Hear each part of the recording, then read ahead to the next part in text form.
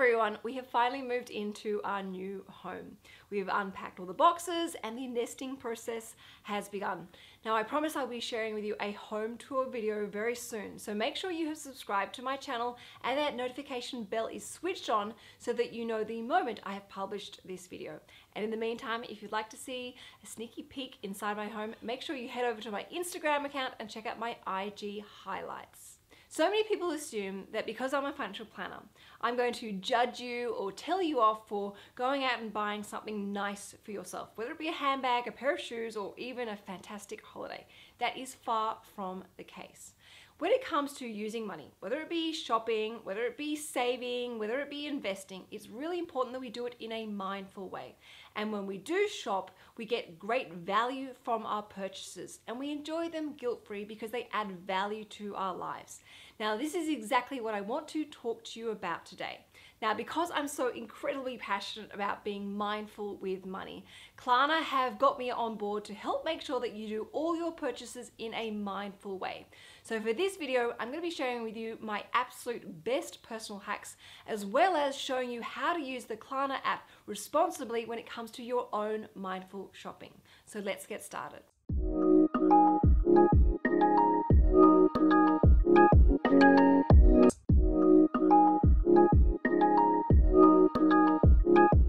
Number one, be a fussy shopper. When you demand, you expect a high quality standard, you'll end up with a much better quality purchase. It will stand the test of time because you're investing in longevity.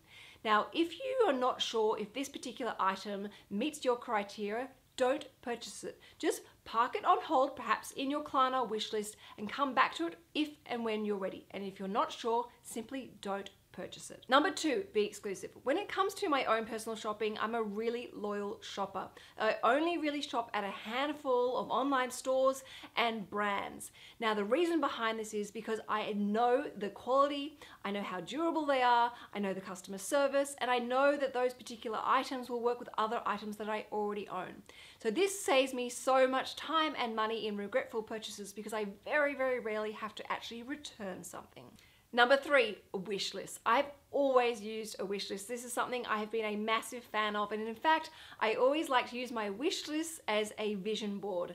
I collect and curate items that I discover along the way so that I can save it, think about it, and come back to it and decide if I really need or want that item. So for example, I have a birthday coming up and I was thinking about buying myself a present, and I would absolutely love to go and buy a beautiful vintage Chanel brooch because my last brooch, which is about I think 9 or 10 or even more years old, recently broke, and I feel like I'm ready to go and buy a beautiful vintage Chanel brooch because my initials are also CC. As I discover beautiful vintage Chanel brooches, I simply go and add them to the wish list in the Klarna app so I can think about it and come back to it later.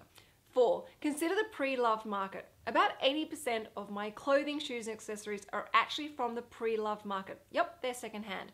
It is a fantastic way for me to be able to afford designer luxury without jeopardizing my financial situation or my financial goals. And in fact, this is how I'm going to be able to afford that beautiful Chanel brooch for my birthday. 5, save up and budget first before you buy. Whether you are buying something really special for yourself or you're buying something that you legitimately need, like a new pair of sneakers because your existing ones have literally fallen apart, it is really important that you manage your money responsibly.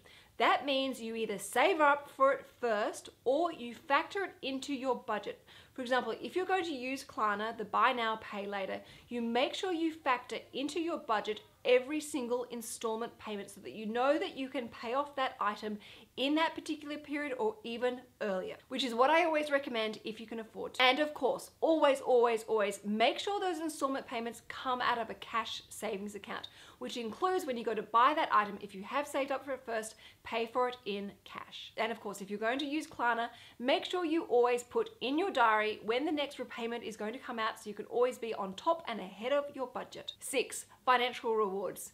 When it comes to me buying myself something really special for myself, I will always make sure I have prioritized my financial goals and my lifestyle goals first. I have previously written down those goals, they're in detail, and they have had a deadline, and I've achieved those goals to my satisfaction. Then I will allow myself to go and buy myself something special, and I will enjoy that purchase guilt-free. But also there's an energy that comes from that purchase, because when I say pick up that handbag or pick up that beautiful brooch to put on my coat, it reminds me of how hard I've worked and how far I've come, and it gives me a sense of self-worth and self-confidence. And then the final point, point number 7, is to enjoy the experience. When it comes to shopping mindfully, it's not something you do when you're feeling emotional, tired, or hungry.